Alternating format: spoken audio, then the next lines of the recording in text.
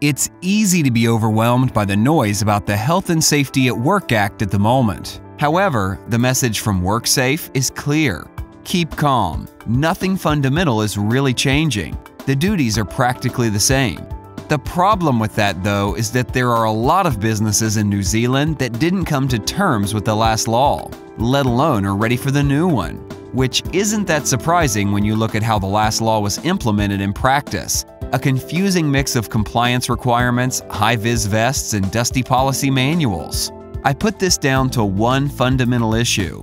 People focused on compliance and put their efforts into a management system rather than risk identification and control measure design. Simply think of a car. What makes a car safe is how worn the tires are, how worn the brake pads are, how many safety devices, airbags, seatbelts, etc. that the vehicle has, and how skilled or impaired the driver of the car is. What doesn't help is the manual that sits in the glove box. How many people even read their car manual? And yet that is where most of the focus in a health and safety management system goes, making sure that manual is as complete and shiny as possible.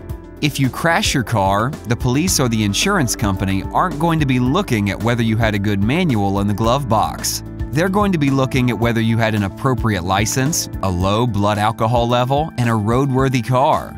In the same sense, if you have a workplace accident, WorkSafe will not be looking at what your procedures say or who signed off on what forms. They'll be looking at whether the appropriate controls were in place at the time of the accident.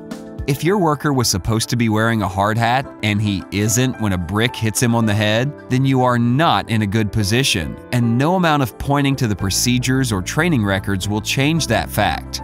Instead, focus on simple, practical design of control measures to make your workplace safer. This is considerably harder than writing another procedure, but is also considerably more likely to result in a safer workplace and less compliance risk, and lower the likelihood of prosecution.